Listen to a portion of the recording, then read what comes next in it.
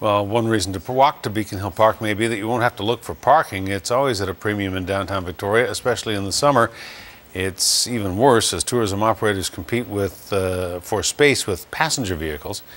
As CTV's Stephanie Sherlock shows us tonight, the city's bringing in new bylaws that will charge a premium for downtown parking for tourism operators, as well as new rules about how they can do business.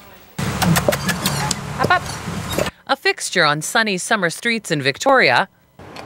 This year, they will abide by a new set of written rules. We've allowed them extended the area in which they can apply their trade in the downtown. However, out of concern both for the passengers and for the animals, we've restricted that they cannot be utilized during the rush hour. Horses will be limited to 9-hour workdays with a maximum of 6 people in their carriages at any time. Ultimately, what we're looking for is passenger safety and humane treatment of the animals. This new bylaw, in terms of the animals and how they're comported downtown, is not really much of a change from what we've been doing. The changes come less than a year after a horse was spooked by a close encounter with a tour bus in Chinatown. It threw its driver and took a visiting woman on what she called a ride from hell. Just really thankful that I'm alive because I didn't think I would be. The incident sparked calls for change, but while carriage operations are addressed in the bylaw, tour bus operations are not. It may be something that not only we look at the horse-drawn carriage industry, it may be something that in the future we'll need to look at tour buses and where they're going.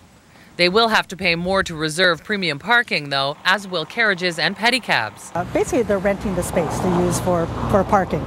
And we need to keep it in line with other people that are using the space for parking as well. We're going to have to spend more money before we make money. Tally-ho will pay about 30% more. A drop in the bucket, say local pedicab companies. Their parking costs will more than double. I would suggest perhaps we could phase that increase in rather than have one of my expenses increased by, 100%. The third reading of the bylaw is scheduled for sometime in March. Stephanie Sherlock, CTV News, Victoria.